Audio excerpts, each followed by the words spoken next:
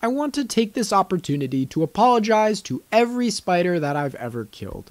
Or really, considering I don't believe in an afterlife, I want to apologize to the spider community as a whole. I'm sorry. I acted without thinking. I chose violence without reason. You scuttled across my sightlines, and I didn't want you there. And that's just not fair. So I became judge, jury, and executioner. And for what? For the crime of eating flies and mites? For trying your best in an unfriendly world? For being a quiet roommate?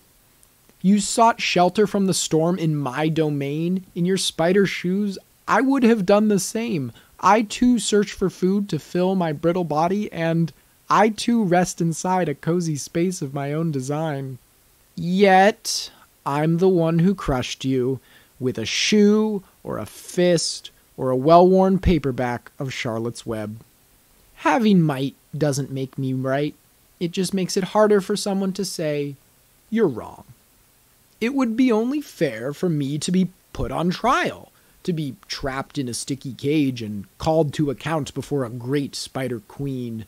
No doubt I would be found guilty and executed for my crimes against spider kind. And I would probably deserve it. I just hope in this scenario that my body wouldn't go to waste. My calories could feed 1,000 spiderlings, so a new generation could get their chance at life.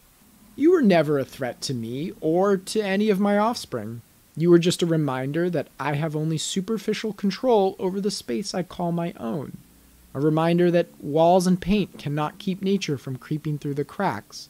A reminder that my life is a fiction I tell myself to forget that every life is a shared one.